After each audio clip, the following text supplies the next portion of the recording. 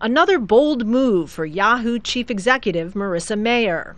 Her pioneering internet company is spending $1.1 billion to acquire blogging network Tumblr, its seventh major purchase since Mayer took the helm last year. Experts say Yahoo needs a social media platform to stay relevant with a younger generation of users. Yahoo's acquisition of Tumblr is really about people, posts, and potential profits. So with Tumblr, they get some 300 million really mobile, young users who are reading a ton of Tumblr content and posting a lot of it. And those are posts that Yahoo can actually sell advertising against. This is a company that makes its money off of advertising. Tumblr will continue to be based here in New York, where it employs 178 people.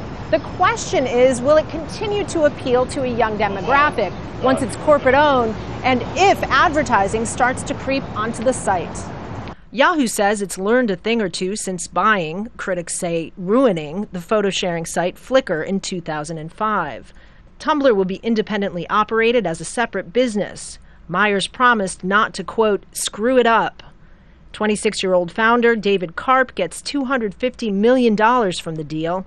He'll continue to run the company, and Yahoo hopes maintain its credibility with the young and tech-savvy. Kristen, Saloomey, Al Jazeera, New York.